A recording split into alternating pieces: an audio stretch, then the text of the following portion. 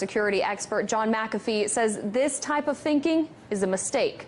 He joins me now. John, why do you think the word bubble cannot be applied to Bitcoin? Well, first and foremost, Bitcoin is not a fiat currency. It costs over $1,000 to create a Bitcoin today in electricity and computing costs. Second, the value of Bitcoin is linked to the number of users and the number of transactions. It is not a speculative investment, even though it is being used as such by many people. As the Bitcoin network grows, the value of Bitcoin grows. As people move into Bitcoin for payments and receipts, they stop using US dollars, euros, Chinese yuan, which in the long term devalues these currencies. So what you're seeing is more of a currency devaluation than a bubble in Bitcoin. As more people use it, it has more intrinsic value. And again, the cost of producing a Bitcoin increases with the value of the Bitcoin. So this is not something that we're pulling out of thin air. This is something that's created with massive amounts of electricity and computing power.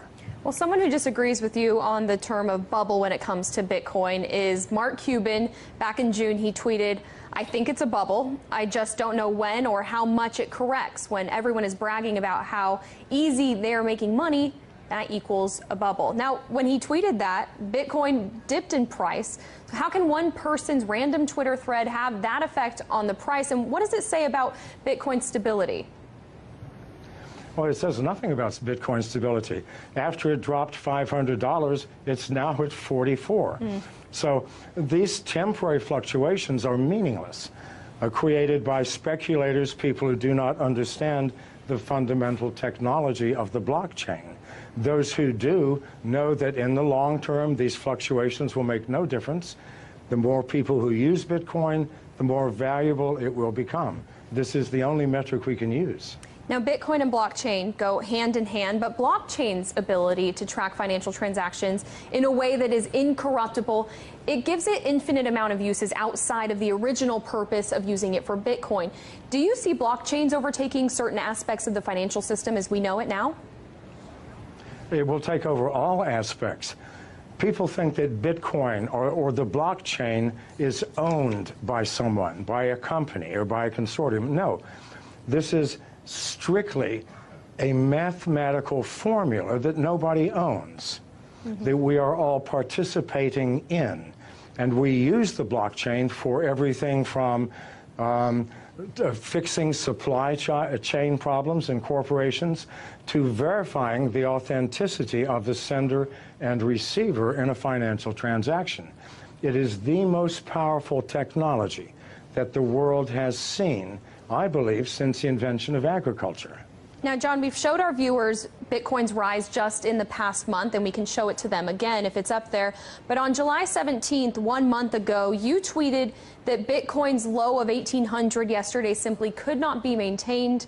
In the long term, Bitcoin moves above 500,000 within 3 years. Bet, you ask? So I ask you, John, do you stand by your statement? Well, keep in mind, as Bitcoin grows and grows in value, other currencies, national currencies, are going to decline. So the advantage to using Bitcoin, the advantages are huge.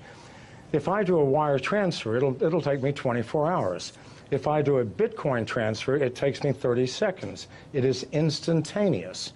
I know people who do not use any other currency now other than Bitcoin. They buy their houses, their cars, everything using Bitcoin by connecting to other users who sell the things that they need. As more and more people use this, what will happen to national currencies? They will obviously devalue. They have to. So that 500,000 includes a massive devaluation in the US dollar, which absolutely has to come if Bitcoin continues to grow at its current rate.